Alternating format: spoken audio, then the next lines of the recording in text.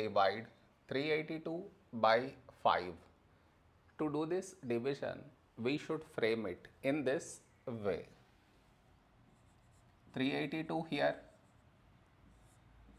5 here. This is your step 1. Next, here we have 3, here 5. 3 smaller than 5. So we should take two numbers, 38.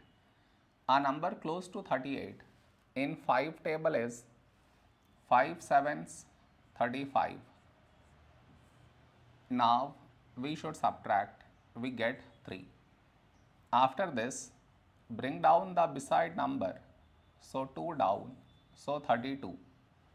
A number close to 32 in 5 table is 5 6 30.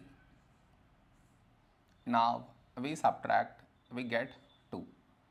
After this, no more numbers to bring it down.